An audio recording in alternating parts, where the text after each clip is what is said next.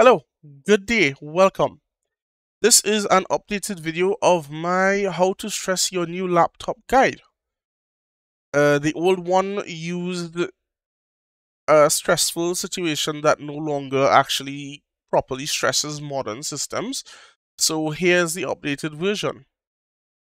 To do this, you will need a few programs. The links to download all of them will be in the description below the video, so do not worry. And let's begin. So the first thing we'll need is Hardware Info 64. When you launch this, you want to click Sensors Only and Start. Yeah, you don't need to download this. Sorry, this one's on my second monitor. So here we are. And what you're going to do is you're going to configure the sensors. And you can come here to the polling period. This will be set to 2000. You change this to 500 and then you hit the Set button. If you don't hit Set and you just hit OK, it won't actually apply. Alright? So you have this up. We launch either 64 Extreme.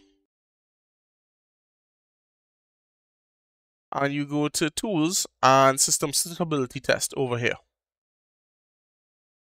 And you're going to take Stress CPU and Stress FPU. And the next thing is you're going to open the Unreal Superposition benchmark.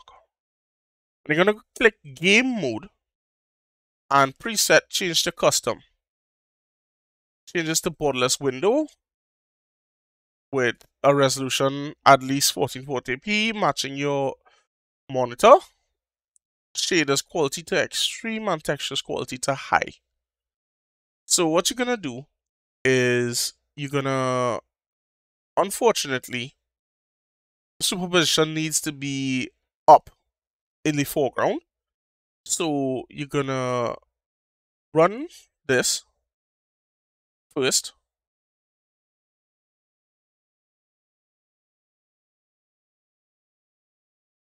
Wait for it to load up.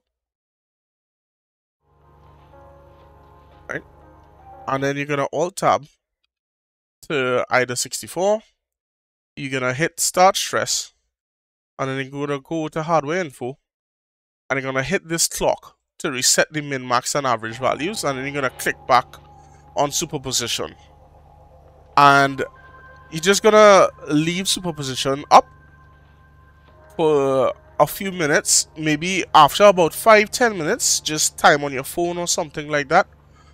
When you finish, you stop, you press escape, hit the quit button up here, you hit stop on the stress test, and then now you can check your clock speeds.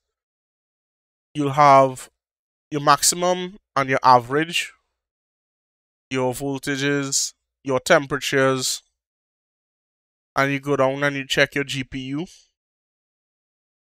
all the way down here, your temperatures, your average, etc. See how much power you were using, all that stuff, and hopefully your temperatures will be perfectly fine.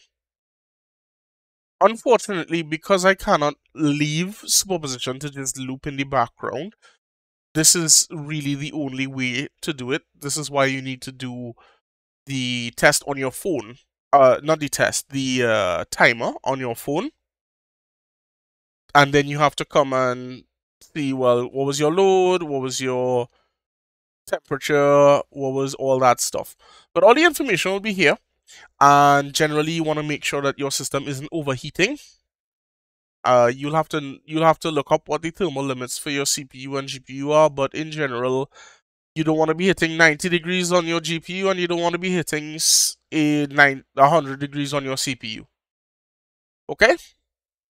And with that, I hope everybody has a good time. I will see you all in the future. Have a nice one. Goodbye.